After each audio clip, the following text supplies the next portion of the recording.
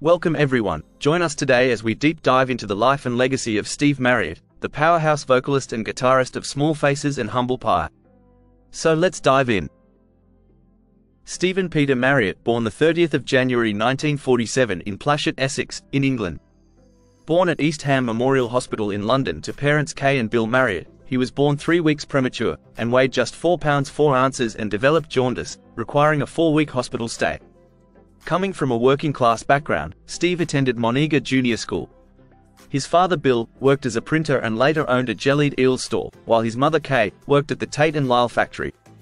Bill, an accomplished pub pianist, bought Steve a ukulele and harmonica, which he taught himself to play. Steve showed early talent, busking for pocket money and winning talent contests at holiday camps.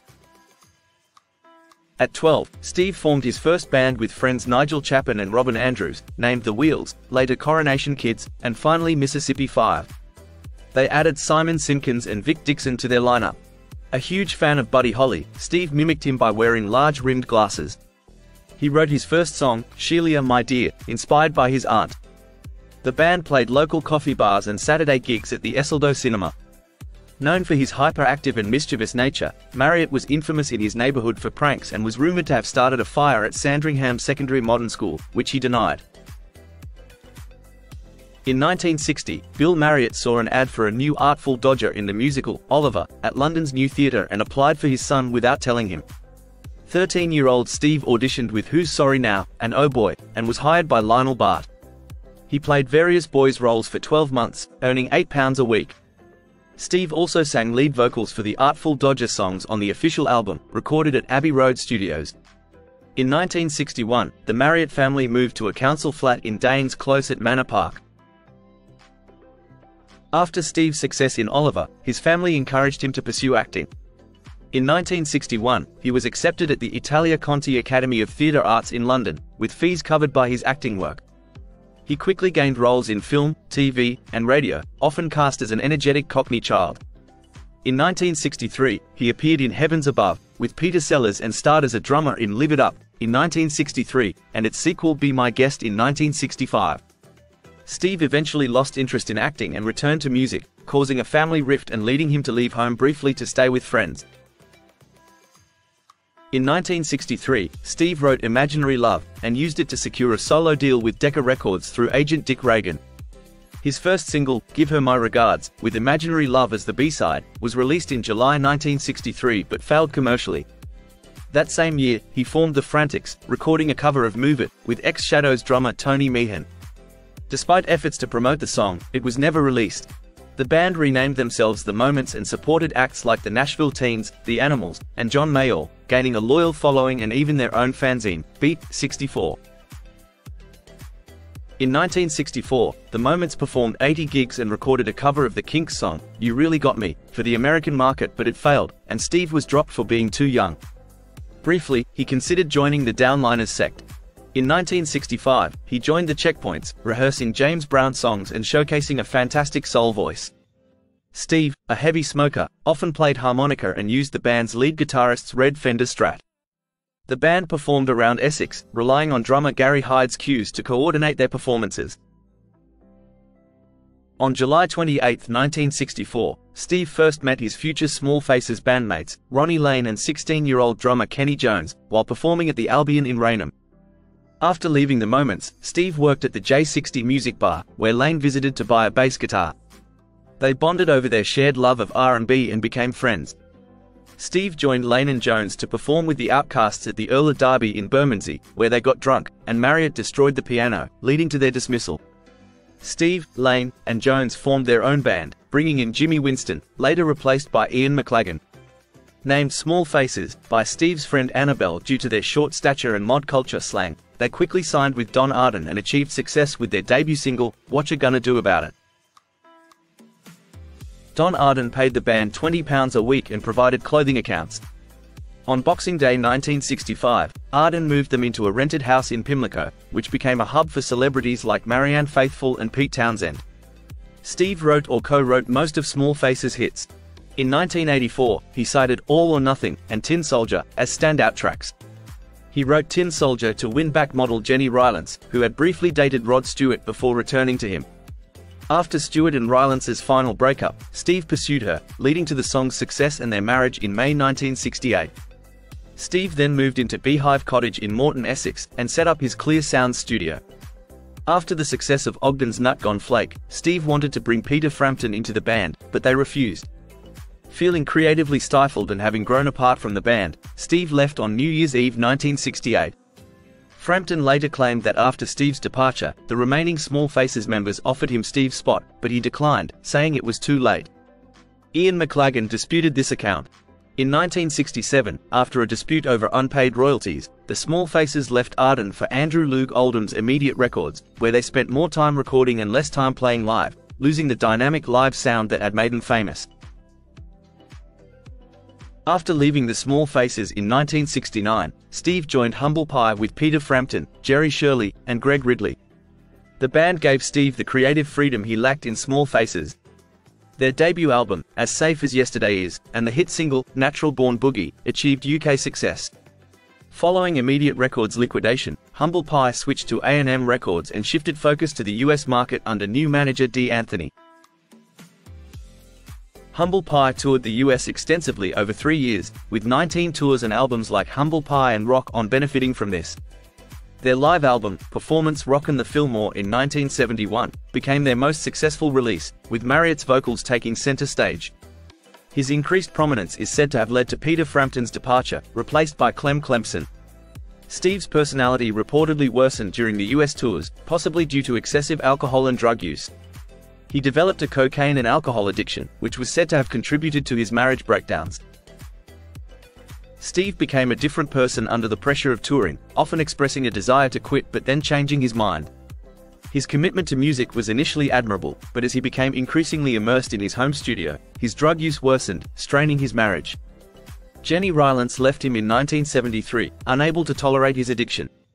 By 1975, Humble Pie disbanded due to musical differences, financial mismanagement, and rampant substance abuse. Jerry Shirley later commented that the band's downfall was due to their drug use, poor business management, and the making of bad records. Steve believed D. Anthony had diverted band funds to promote Frampton's album, Frampton Comes Alive. Later, after Steve's death, his second wife, Pam Stevens, alleged they received threatening calls warning them not to accuse Anthony of financial wrongdoing. She claimed that after confronting Anthony, they were summoned to a meeting with reputed mobsters, including John Gotti and Paul Castellano, where Steve was warned to drop the issue. Jerry Shirley, however, dismissed these claims as exaggerated, acknowledging only that Anthony had connections but rejecting the mafia rumors as bollocks. Steve released his debut solo album, Marriott, in 1976 and returned to Britain. He married Pam Stevens on March 23, 1977, after their son Toby was born on February 20, 1976. With Humble Pie's funds depleted, Steve resorted to stealing vegetables from a nearby field, and formed the Steve Marriott All-Stars with ex-bandmates. He met the notorious Ronnie Cray while O'Leary managed him. Steve was considered for Mick Taylor's spot in the Rolling Stones but was blocked by Mick Jagger after overshadowing him during the audition. Keith Richards favored Steve, but Jagger's concerns about his potential dominance kept him out of the band. In 1976, a court ruled that Arden owed Small Faces £12,000 in unpaid royalties. Arden made one payment and then disappeared. Encouraged by the success of re-released singles, McLagan, Jones, and Steve reformed Small Faces with Rick Wills replacing Lane, who had multiple sclerosis. The band released two unsuccessful albums, Playmates in 1977, and 78 in the Shade in 1978, before disbanding. Steve made no profit from the reformation, used his earnings to settle old management contracts, and was forced to sell Beehive Cottage and move to a small house in Golders Green. In late 1978, Steve learned he owed £100,000 in back taxes from his Humble Pie days. Believing manager D. Anthony had handled it, he was advised by O'Leary to either leave Britain or face prison. Steve sold his Golders Green home and moved to California. There, he formed band The Firm, with Leslie West, but the band broke up due to visa issues and royalty disputes. Steve ended up broke and collecting glass bottles for money. In 1980, Steve, needing money, reformed Humble Pie and recorded Fool for a Pretty Face with Jerry Shirley and new members Anthony Sooty Jones and Bobby Tench. They secured a recording deal and released On to Victory in 1980 and Go for the Throat in 1981, enjoying moderate success and touring the US. However, in late 1981, Steve faced personal troubles, including a failing marriage, a wrist injury, and a suspected ulcer. The new Humble Pie lineup broke up while opening for Judas Priest. In 1981, Steve, eager to see Ronnie Lane, who was now in a wheelchair, proposed a collaboration. They recorded an album, Magic Midgets, with Lane and others. However, Lane's illness prevented touring, and the album was shelved. Steve and Lane offered the album to Clive Davis, but Steve withdrew it, citing the need for touring, which Lane couldn't manage. The album was eventually released later in 2000. Steve then returned to the New York club scene. For the next 18 months, Steve toured with Jim Levitan, Goldie McJohn, and Fallon Williams, playing Small Faces and Humble Pie songs. After McJohn left, the trio became the Three Trojans. Steve's marriage ended when his wife discovered he was expecting a child with Terry Elias, a Canadian woman he met during their separation. In 1983, Levitan was replaced by Keith Christopher, now with Lynyrd Skynyrd. Steve cycled through several guitarists, including Tommy Johnson and Phil Duck Dix, as Humble Pie toured the US. Their final US show was in Marietta, Georgia, on New Year's Eve. In early 1984, Rick Richards replaced Dix, but after a brief stint in the studio with Eddie Offord, Steve returned to the UK. Accepting his marriage was over, Steve returned to the UK. Homeless and broke, he stayed with his sister Kay. He formed band Packet of Three, playing pub gigs and insisting on cash payments to avoid the inland revenue. In 1984, Aura Records released the album Packet of Three, later reissued as Steve Marriott Live at Dingwall's 6.7.84. Steve rekindled his friendship with Manon Piercy, and they rented a house together. Piercy gave birth to their daughter Molly May on the 3rd of May 1985. With her help, Steve reduced his drinking and drug use. His sister Kay noted, Steve would stop drinking for months at a time, he was very strong-willed. In 1985, Steve continued touring with Packet of Three in Canada, the US, and Europe.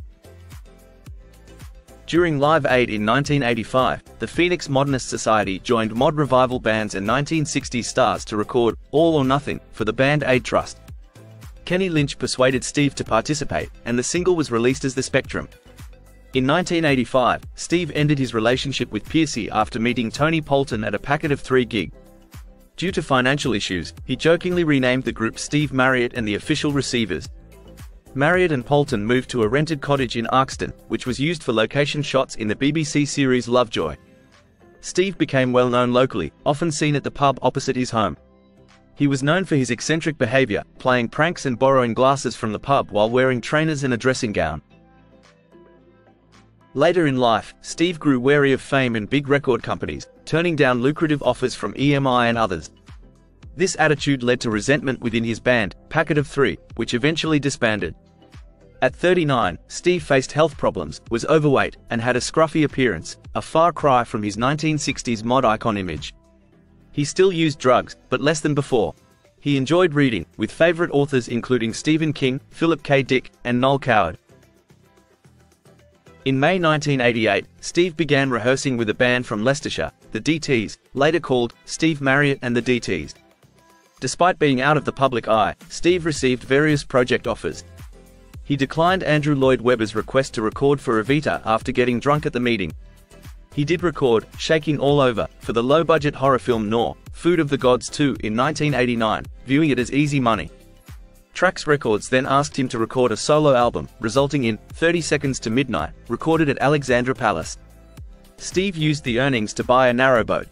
On July 14, 1989, he married Tony Polton at Epping Register Office and they hosted a party at their cottage. During this time, Steve reconnected with Jim Levitan and formed Steve Marriott's next band. After some members left due to financial issues, they reverted to the name Packet of Three. By 1990, Steve was playing around 200 gigs a year. Frampton flew to Britain and proposed reforming Humble Pie for a one-off album and reunion tour, offering enough money for Steve to ease his workload. Steve agreed and flew to Frampton's LA studio on January 27, 1991. They began writing songs, but Steve soon changed his mind and returned home. Two songs from this effort, The Bigger They Come, and I Won't Let You Down, with Steve on vocals and guitar, appeared on Frampton's Shine On, a collection. A third song, Out of the Blue, featuring both, was on Frampton's first solo album after Marriott's death. A fourth song, An Itch You Can't Scratch, appears on various unauthorized compilations, but its recording details and Frampton's involvement remain unverified. Personally, Steve's first wife was model Jenny Rylance from 1968 to 1973. In 1975, he met American air hostess Pam Stevens, and their son Toby was born in 1976. They married after Toby's birth. The song, "Toe Rag," was about Toby, who guested on the original demo. Steve's third wife was Toni Polton, married from July 1989 until his death in 1991. Steve had 3 daughters: Leslie, born to Sally Folger before he became famous, later known as Sarah Lisa Folger; Tonya, with Canadian Terry Elias in 1984; and Molly May, born in 1985 to Manon Piercy. Molly May is known as singer Molly Marriott. On April 19, 1991, Steve and Polton flew home from the US after recording with Frampton. They argued throughout the flight and later that night, with Steve drinking heavily. Whilst both staying overnight at a friend's house, Steve left for home alone, and at 6:30 a.m. on April 20th, a fire broke out at his cottage.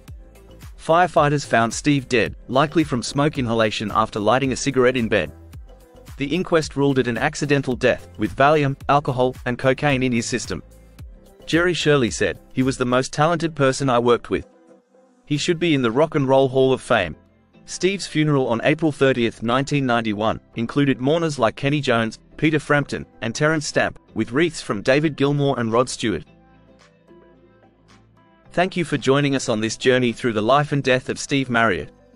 His powerful voice and indomitable spirit left an indelible mark on the world of rock music. If you enjoyed this video, please like and subscribe for more stories about the legends of music. Until next time, take care and bye for now.